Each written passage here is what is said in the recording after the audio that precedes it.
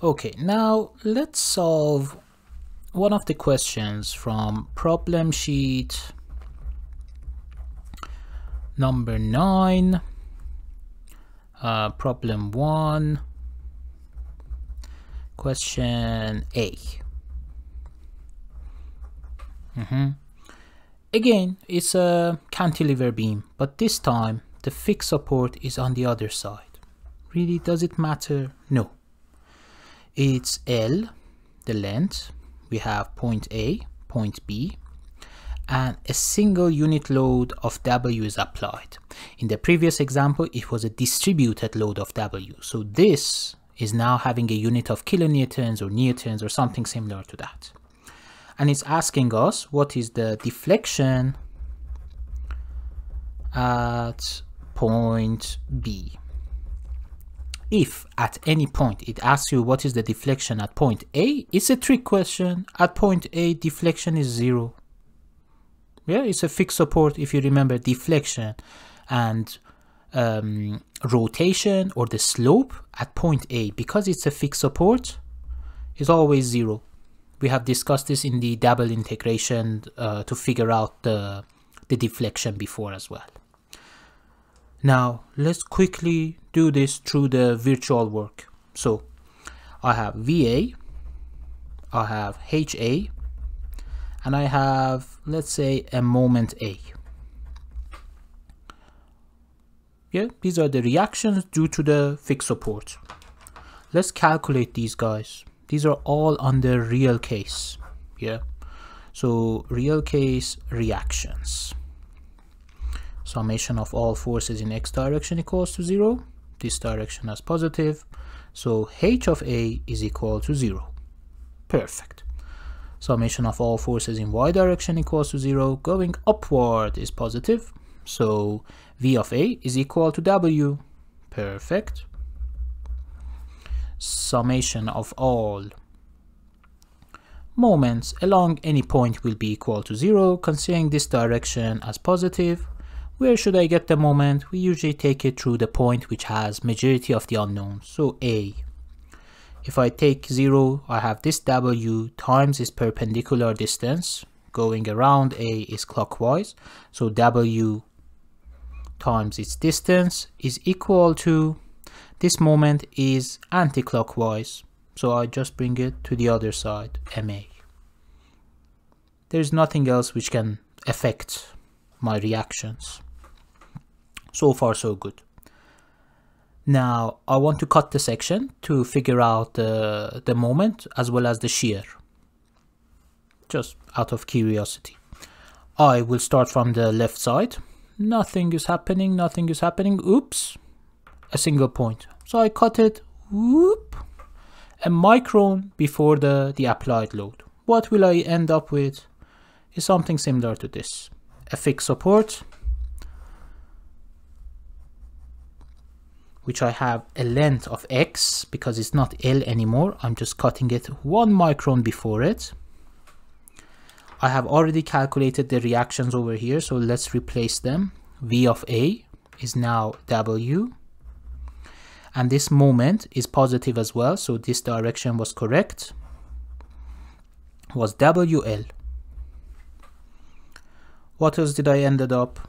Considering this positive cube, M, V, V, M, I'm cutting the other side.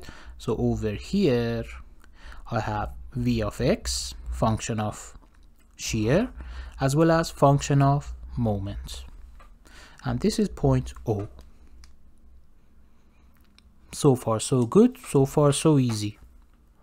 Summation of all forces and stuff, all calculated. Summation of all forces in y direction, as you can see, little by little we are omitting some of the bits, so we're doing it in our mind to speed up. Anyhow, engineering is about efficiency and speed as well. But I strongly suggest in your exam you write all of the procedures, because if you miss one bit of it, then at least whoever is marking will understand that you knew something about it, so at least you won't lose the entire mark, you might lose half of the mark. So try your best to be as precise as possible in your exam, but whenever you want to do something for yourself or a calculation, you're more than welcome to omit some of the steps. Why not? Now, this equals to this, v of x equals to w. Let's put some values in it. At x equals to 0, v of x will be w, constant. At x equal to L, v of x will be w as well, constant. So far so good. I'm more interested in the moment, so let's write the moment along point O equals to 0 and this direction as positive. What happens now? I have this point, so I have this w going around point O with a perpendicular distance of x. It will be positive as well because, as you can see, is following that direction. So it's a positive wx. I have this moment, regardless of whether it has a distance or not, it's a moment, but it is against my positive direction, so it's a negative wl. Anything else, I have this moment as well, regardless of its distance, which is against my direction, negative mx equals to 0. Can I figure out the function from this? Yes, mx is equal to wx, I just took mx to the other side, minus wl. Perfect. Let's put some values in it. At x equals to 0, my mx, this will become 0, is negative omega L. At x equal to L, this will be wl minus wl. My mx will be 0. Now that we have time, let's draw this as well. Why not? So I'm drawing shear diagram, I'm drawing moment diagram. Shear diagram. V of x, this is my shear. This is x. Where do I start? At x equals to 0, my value is w. At x equal to L, let's say this is L, my x is equal to w. This is my shear diagram. As simple as that. It's a positive side as well. Let's draw the moment diagram. M of x, moment. What are the values? I said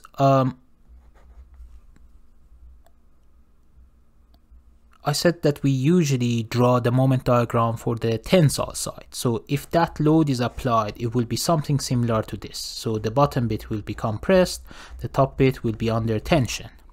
Yeah. And then we said the moment diagram, the bottom will be positive for us, the top bit will be negative. This is just an assumption. I have a negative omega L at x equals to 0. So I draw it on the top bit. And then at L, I have a value of 0. Perfect. So I have two of my points. This is a constant. So the moment should be a linear. So, oops. This is a linear.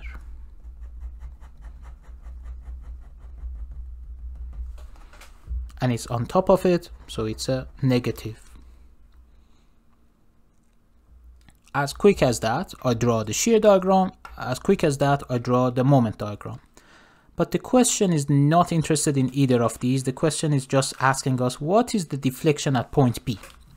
So far, I have done for the real one. So let's do for the virtual one as well. So I just zoom out so you can see the both sides beside each other. So I have this guy with all of the calculations that we have done. Now I want to figure out the virtual case. So instead of real case, I'm doing the virtual case. The virtual case simply was saying, omit whatever load is on your beam, regardless of how the length is or whatever it is. The length is L and this is my beam. Now it says replace or place a virtual load at the point that you are interested in this deflection. I'm interested in deflection of point B, so I just apply a single unit at that point. This is my virtual load.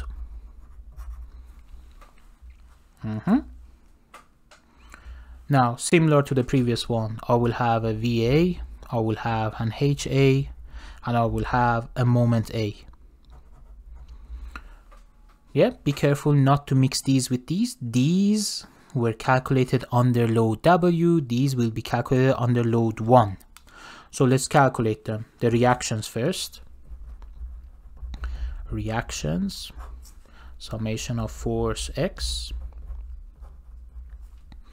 This concludes that HA is equal to 0. Summation of forces in Y direction, going upward positive.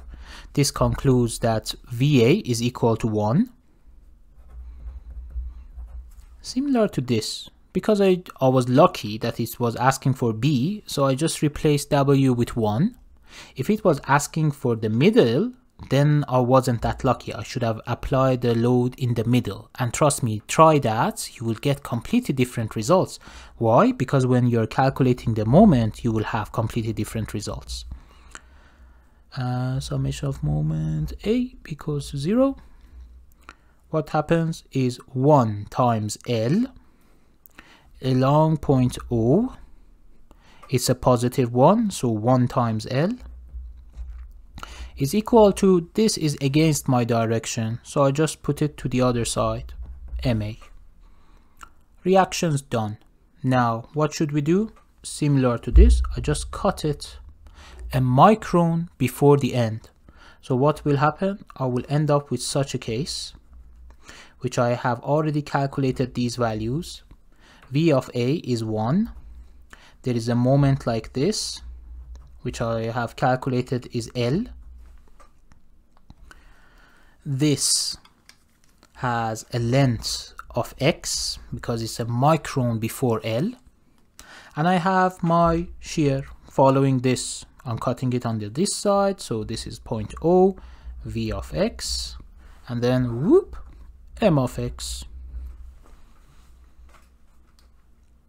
Perfect.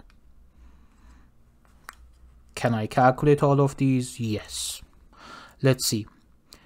If I say summation of all forces in Y direction equals to 0 and this side positive, V of X will become 1. Yeah, this guy and this guy. Let's put some values in it. At X equals to 0, my V of X is 1. At X equal to L, my V of X is 1. Is constant. Let's do the moment. Summation of all moments along point O equals to 0. Let's do this direction as positive. What happens is, I have this one along point O, it goes rounded, so positive, and the perpendicular distance is X, so 1 times X. And then I have this moment L, which was this. Regardless of its distance, it's a moment, so I just have to bring it in the summation of moment, and it is against my direction, so negative L. And then I have this mx, which is negative as well, so I just bring it to the other side, mx. This is my moment function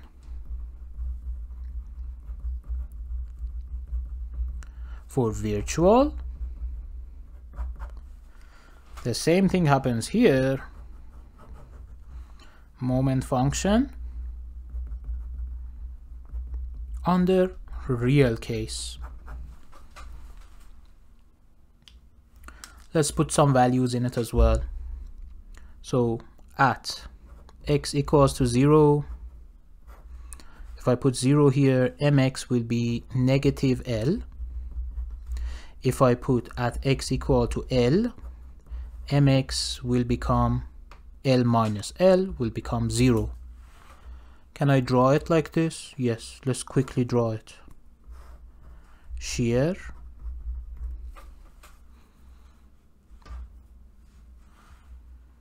it's a constant 1, so 1 all the way to L. This is my X. So it will be something similar to this.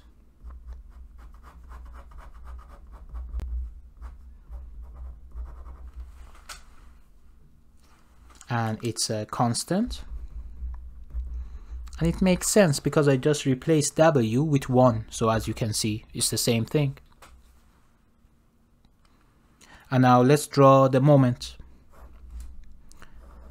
So if this is similar to this, this should be similar as well. And it's negative L. So I will draw it on top of it. So negative L comes all the way to 0. So x0 is negative L. XL is 0. Now this is my X. So what happens to my drawing?